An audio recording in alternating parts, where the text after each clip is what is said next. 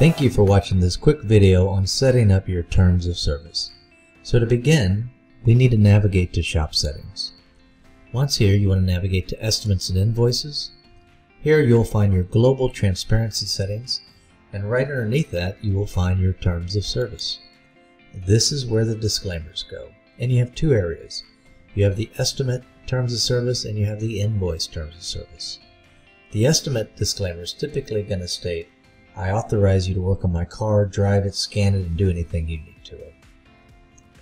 Now your invoice term of service is typically at the end of the transaction when we need to catch the signature and make sure that customer knows what our warranty is and state any information that our state requires. In both tools you have an old-fashioned word processing tool that you can set things up with. So if you want big letters, you can make them bigger. If you want to make them bold, slanted, underlined, or cross the line through them.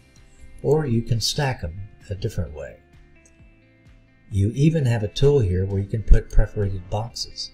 So if your state requires you to put some information in some of the boxes and other information outside of it, you can set it up here.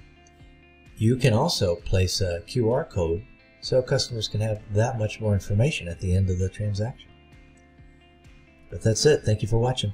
Thanks for watching. Please do not forget to give this video a thumbs up and to share it with the rest of your team. Also, please subscribe to our YouTube channel if you would like to see more helpful videos for auto repair shops. Have a wonderful day.